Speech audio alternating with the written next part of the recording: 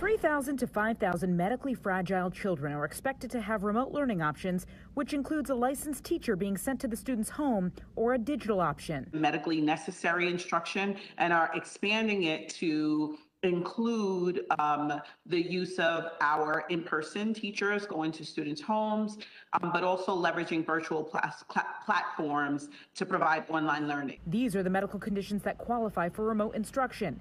Asthma is not on the list. Disappointing to say the least. 14% of the population of under 11-year-olds in New York City have asthma. Jennifer's 10-year-old son, August, has asthma. The thought of going to school for 5th grade triggers his anxiety. It's saying my son doesn't matter.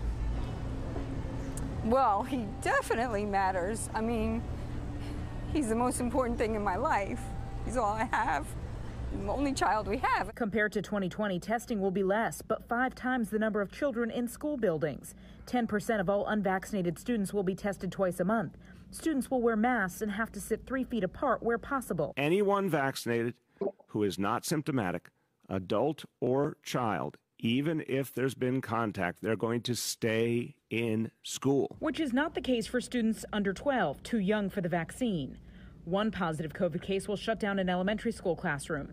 Those students can either quarantine for 10 days or show a negative test after 7 days to return to the classroom.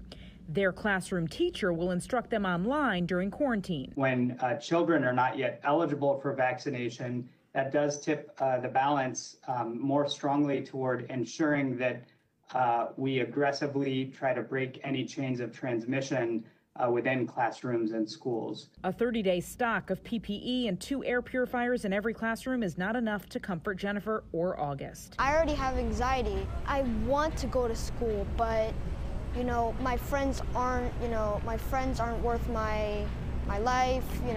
My education is not worth my life.